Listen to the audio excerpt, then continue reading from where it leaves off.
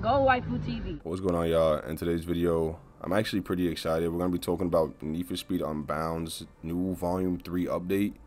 And if you watch my other videos, I'm not the biggest fans of Criterion right now. Previously on Yu-Gi-Oh! Art. It took them a whole 3 months to give us cops, to put cops in multiplayer, something that was already in heat. They're on the good side now. They're leaving the Sith and they're coming to the Jedi. You feel me? But anyways, I tweeted at them. Well, I replied to one of their tweets, and I said, "This is a make or break update," and it is. It really is. Like, and for some people, this game was already dead, right? I mean, this game is dead. Let's keep it real. But I'm hoping that this revives it. You feel me? I'm hoping that this update right here revives it because it's looking good, and we're gonna get into it. I'm gonna show you a little bit right here. I'm gonna let it play while I speak. If you want to see the video without my voice, you can go into the description down below. I'll leave it there. I'll leave a link down. I'll leave a link down there for it. But I mainly just want to talk about it because this is what we've been waiting for, and this is what we wanted. This is what we wanted with Volume 2.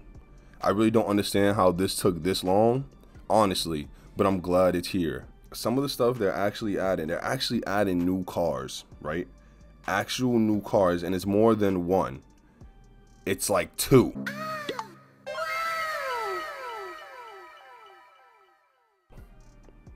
Because I think the rest are like kits. I'm not gonna lie, it was a bit disappointing. The DeLorean, I get it, it's a lot of people's favorite cars because of the Back to the Future movie. To me, it's just not that exciting, right? Not the DeLorean. I'm honestly surprised the cars isn't the one that has me excited the most. It's really, I know, hit me in the face and call me stupid. It's the Battle Pass. I'm excited for the Battle Pass because there's actual shit to do. There's actual shit to do in this game because there was nothing to do. Race, the same playlist with a different car and make money and buy another car to do the same thing again. At least the Battle Pass will add some sort of game loop to it, like, all right, you got to use this certain car to do this on this race to get this piece, to put that piece on this car. Like, it would be cool. I really think the 16-player lobbies were needed. I really don't know why they thought 4 people was okay, but at least we have 16 players now, you know what I mean? My main thing, honestly, is while watching this, like, I'm excited because I still play Unbound. Like, no matter what all the videos I've made talking all my shit, I love Need for Speed. Like, I really love Need for Speed. It's the first game I've ever picked up and played in my life on the Game Boy Color. I love Need for Speed. Seriously, it means something to me. It does. So when it does bad, it makes me feel bad, and when it does good, it makes me feel really good. So this excites me as a fan. You feel me? But as someone who just bought Unbound and it left a bad taste in their mouth, because it left a bad taste in my mouth. But again, I'm a fan, so of course I'm gonna give them another chance and another chance and another chance because I'm hopeful. You feel me? But the people who don't care for Need for Speed, who just buy racing games because they want a new racing game, I don't know if this is gonna bring them back. Like, it might bring them back for a little bit, but I don't know if it's gonna keep them. They did the Heat thing. Like, Heat took too long. No, not my bad, not Heat. They did the Payback thing. Payback waited too long to add free roam to the online. And I remember I had friends to play Payback with, right?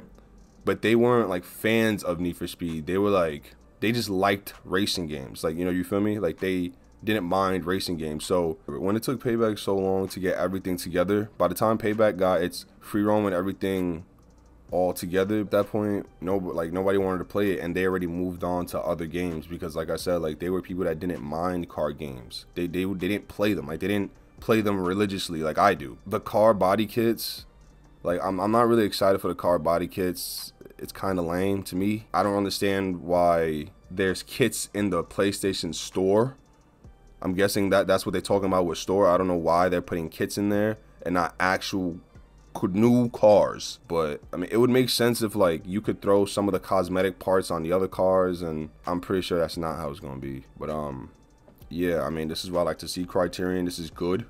As a fan, I'm happy. As a consumer, I'm disappointed, because it's like I get more Need for Speed. I'm happy. I get more Need for Speed. Who doesn't want that? Like, what fan wouldn't want more of what they love? Why did we have to wait this long for the love? I'm gonna go back to it for sure. I'm 100%. I'm going back to this game to experience this update. But before I end this video, I want to ask you guys this question: are you excited for this update? Are you a fan of Need for Speed? And are you going back to the game? I just want to know. I'm actually curious. But anyways, hopefully you guys enjoy. Like, comment, subscribe. Help the algorithm. I appreciate y'all. And thank you, Criterion. Please keep it up. Hopefully we get some new players to the game.